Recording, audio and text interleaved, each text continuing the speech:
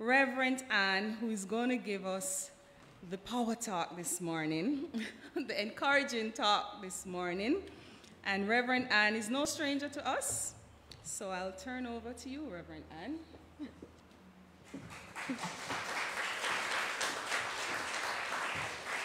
Good morning, everyone. What a wonderful morning so far. Happy Mother's Day to all. And this is the month of May when we have Child Month. It's Child Month. We have Nurses Week, Teachers Day. So it's a month of celebration. So on this beautiful day, and thank you, Laura. Thank you so much. Carol, Faye, and boy, I tell you, I didn't say anything. They wrote what came from the heart. And then Spirit gave me some other tips, and this synchronicity is out of this world. Anyway, you will see. As we honor the mother's principle, which encompasses those who have given birth or not, but given birth to loving and nurturing others, and those persons who simply bring out the best in us, no matter what their appearances are. And when I look at your grandchildren, Kayla, Liam, you know, that love and trust that I know of, having dealt with both children, I know it will ripple through the generations of your families. Thank you for being the role models that you are. My reflections this morning is titled, We Are the Gifts of God. I share this excerpt from a poem which was part of a Thanksgiving service for a beloved teacher of mine in high school. It is from Roy Croft's poem on love. I love you, not only for what you are, but for what I am. I love you, not only for what you have made of yourself, but for what you are making of me. I love you for the part of me that you bring out. I love you for putting your hand into my heaped up heart and passing over all the foolish, weak things that you can't help dimly seeing there, and for drawing out into the light all the beautiful belongings that no one else had looked quite far enough to find. I love you because you are helping me to make of the lumber of my life not a tavern, but a temple. You are helping me to make of the lumber of my life not a tavern, but a temple. A temple. Pure poetry, it's beautiful. But it's of significance to each one of us because we have been the recipients of love like that. Or in our own way, we act as midwives, bringing forth transition in others, where we look through the inconsistencies and permit the temples of their souls to shine through. I use the word midwives as Merriam-Webster gives a definition of midwifery as the art, act, or process of producing, bringing forth, or bringing about, end of quote. So I say kudos to the midwives of the Health and Wellness Ministry. They're celebrating Nurses Week soon. And these professional medical personnel that impact the medical and sociological infrastructure of our communities. They have been bringing out the best in our rural communities. I am one of those that the brown nurses had to run after to give vaccinations. Thank God for them. But friends, it is important for us to know that we are all love made manifest. And from our heaped up hearts, we bring forth the gifts from the souls of all who come into contact with us. Let us reaffirm what we know about ourselves in the words of Bishop Desmond Tutu from his African prayer book. He stated, and I quote, "We were created by love, for love, and so that we should love.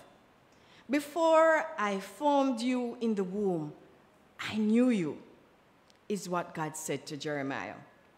These are words that apply to each of us. Before I formed you in the womb, I knew you. We were planned for from all eternity.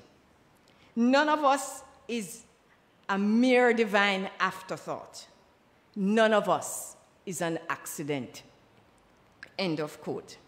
Yes, parents may not have deliberately planned for offspring, but God is all there is.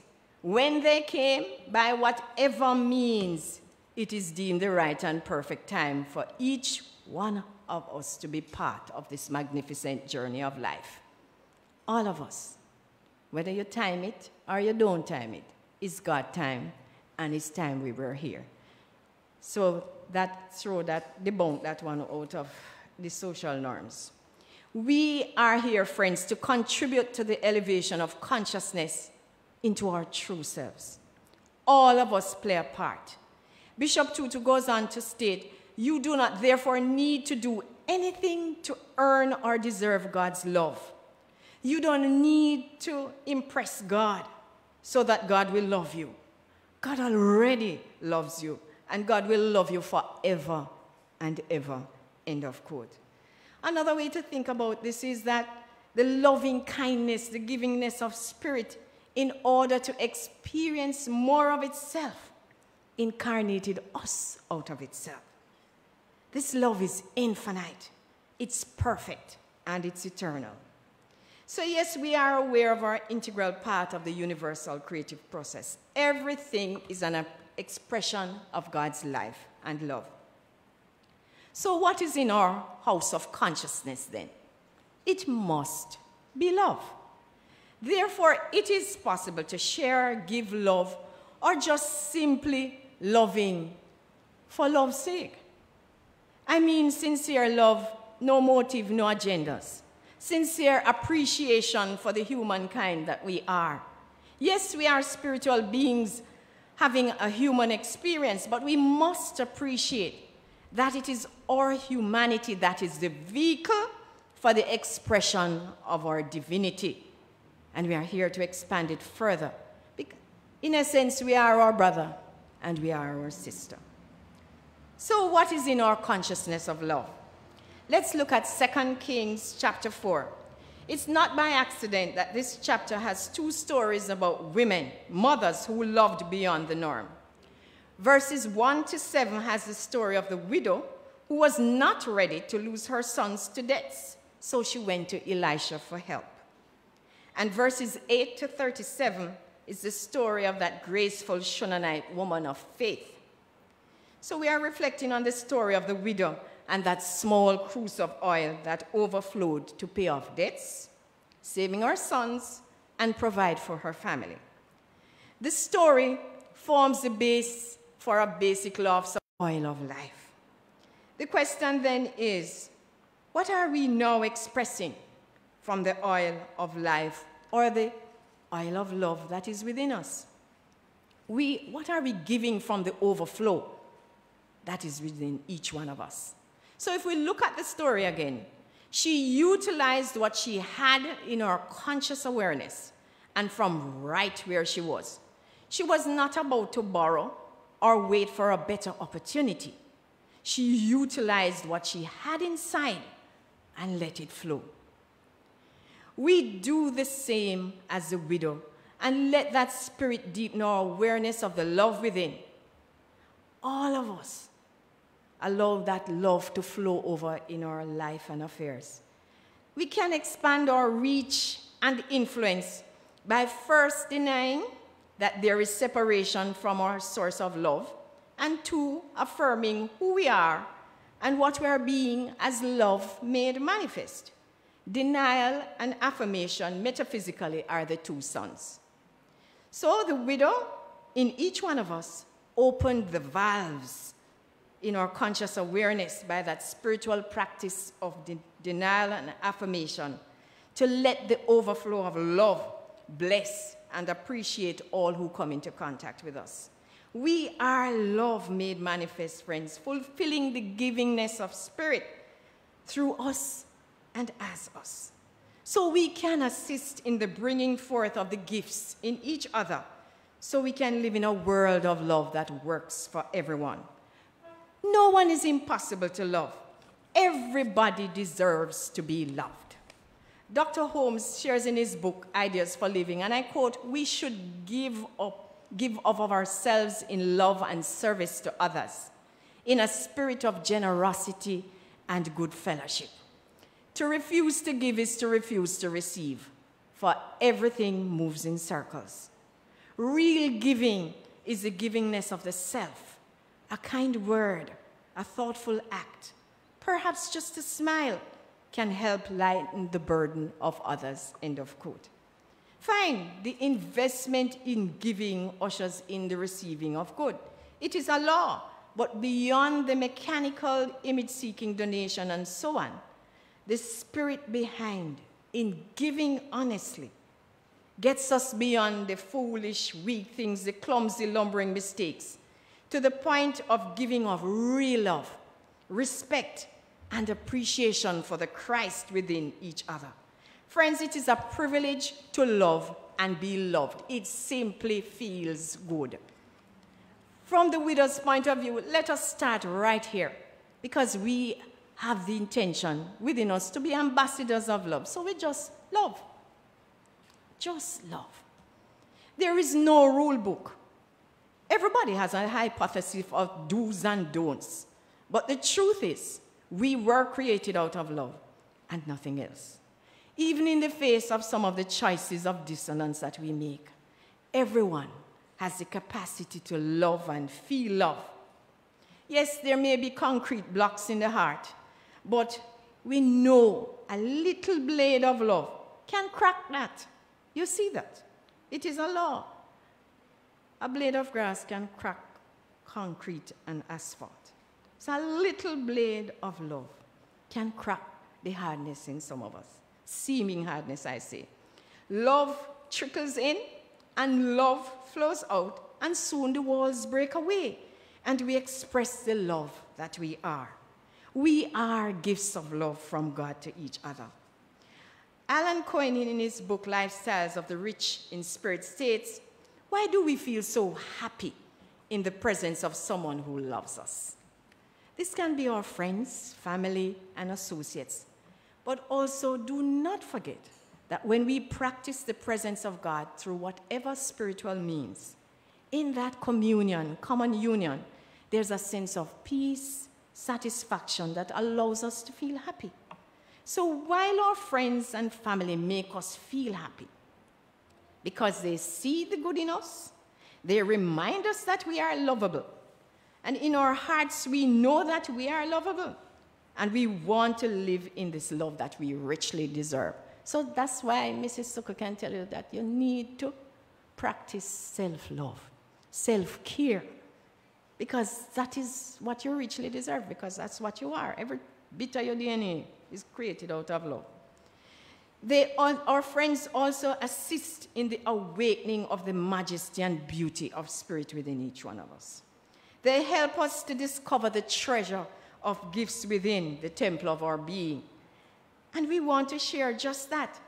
They sometimes have to act as mirrors for the best or otherwise in some of us. But what is more, in their company, we get to see who we are. And we relish the good, the love. And we give more of the same because that's what you're enjoying. He states something very profound. He says, truly, it is an act of love to accept love. For in so doing, we acknowledge that we are lovable. We do love ourselves. This is our greatest purpose, and we want to live in the presence of our wonder. We want to live in the presence of our wonder, our own wonder, because as we love ourselves, that stamp of individuality, God in us, as us, that each one of us came with to this plane of existence will emerge no matter what the circumstance. We will always gravitate to this circle of friends and family, even casual contacts that allows the wonder of our true selves to grace this earth plane. So yes, as we awaken to the beauty, majesty, and wonder within us, we can, from our heaped up hearts of love, see beyond the seeming dissonance to the reality of the God presence in every individual. So with every engagement with another, we keep an open mind, and we are guided as to what to say and to be. Yes, some of us are spontaneous, but we have to learn to listen to the urgings of spirit. This is where the importance of forgiveness is key, giving up that sense of otherness and conflict to embrace the wonder of the true loves that we are. Forgiveness is an important part of that spiritual practice of compassion, where we release the hurts, the judgments, and the grievances, not only that because they're not good for our mental health, and we get to truly behold the Christ love within each individual. We get to open out and bring forth the imprisoned splendor within each and every person that come into contact with us. So we actively involve ourselves in sacred service with each and every one. Every act of kindness, every blessing bestowed on another is sacred. Every act of love by way of serving others is service par excellence.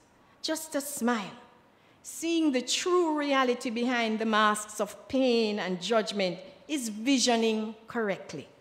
Random acts of kindness, cultivating the habit of thinking, saying sincere complimentary things about each other.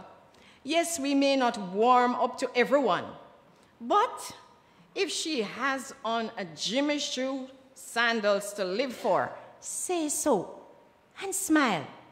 Right, Carmen? Where she is? She have on the Jimmy Choo sandals today. She have some sandals there that she is to live for. So, you don't know when that compliment will lift somebody's spirit, lift them and cause transformation to take place at a level that sometimes they don't even know of. So give the compliments and be sincere about it. We have so much to compliment each other about. Alan Cohen suggests that the greatest service we can perform then is to see the beauty in everyone, to see the good. And he says you get major benefits from seeing the good. He says, one, you'll experience success in all your endeavors and enjoy rewarding relationships. Why? The law of attraction supports us then if we affirm success for others. Our thoughts, feelings vibrate at that level, bringing forth success into our lives. Number two, empowerment and support for others. Propagate that in others who come into contact with us. Everyone in our circle will bring out this success as well. Everyone benefits from our own spiritual growth and unfoldment. And the third one, our feelings of self-love fill us with happiness and joy. And guess what is the spin-off? We are irresistible. Happiness and self-love. We know of that. Some of us are all of us are irresistible to somebody coming into our life and affairs. We are gifts of love to the universe. And I'm reminded of a story that was told by Alan Cohen. And it goes like this. A Dr. Decker, a chiropractor in Englewood, New Jersey, relates this story which he said changed his life. When he was a young man in New Jersey, a very shabbily dressed man came into his office. The man was dirty, unkempt, and he emanated an unpleasant odor. He had no money, but he asked for a treatment. Dr. Decker was reluctant to see him, but he did so.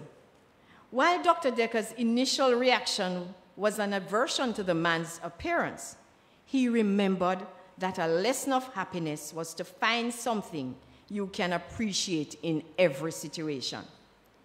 He scanned the man's appearance and could find nothing that he appreciated. Then he looked down at the man's shoes and he noticed that they were neatly tied. This was the one thing about the man that he could honestly say he liked. So he focused on the tidiness of the shoelaces as he did the treatment. In fact, a rapport was established during the treatment, and the man went happily on his way. A few days later, the man returned in a significantly better condition. He told Dr. Decker that he owed him a great debt of thanks. Several days earlier, he felt that he was at the end of his rope. He walked from New York City to the George Washington Bridge with the intention to jump off the bridge. When he got to the bridge, he decided to give himself one more chance. So he kept walking over the bridge, hoping to find some kind of help on the other side. The first place he saw on the other side was Dr. Decker's office, and so he walked in the door. He said, "I want to thank you for being so kind to me, doctor," the man shared. "I think that if you had turned me away, I might have gone back to the bridge and jumped. But you didn't, and I'm encouraged to live because of your kindness." End of quote. I am encouraged to live because of your kindness. Friends, what is the essence behind the story? Every day we get the opportunity to bring forth the beauty of others, their gifts of greatness, by starting right where we are with a little love, and we can truly bless a life into wholeness. Let us affirm together, and I'll read it once. I am a channel through which divine love flows. Together, I am a channel through which divine love flows. I am centered in love, anchored and secure in this truth. I am centered in love, anchored and secure in this truth. And my homework to you right now, starting in the temple, is to look at each other and say, I bless the Christ in you.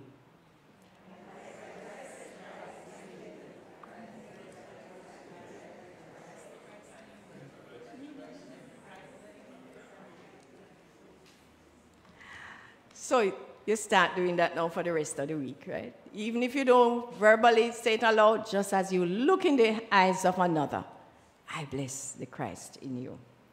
So let us continue to live in love, friends, because all is indeed well with us. Happy Mother's Day to you all. Namaste.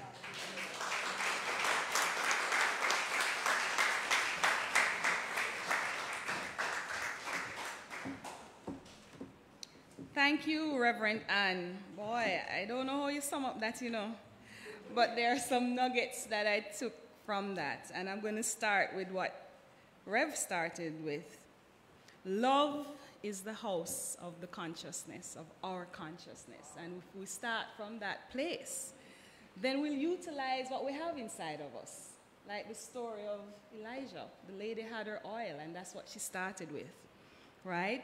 She also indicated and reminded us that everyone deserves love, yes? And that we must give of ourselves, give of our service, give that compliment. You know what I mean? Whatever you have, if it's coming from that house of love, then it will be appreciated and it will go a far way. And of course, the self-love, right? There has to be that self-love for us to be able to give that love, right? So those are the few things. I can't go through everything that she said. We're planned for. We're here in God's timing. Forget whatever we hear before. We are here in God's timing. Everybody's planned for. Lots of nuggets there, Rev. Thank you so much.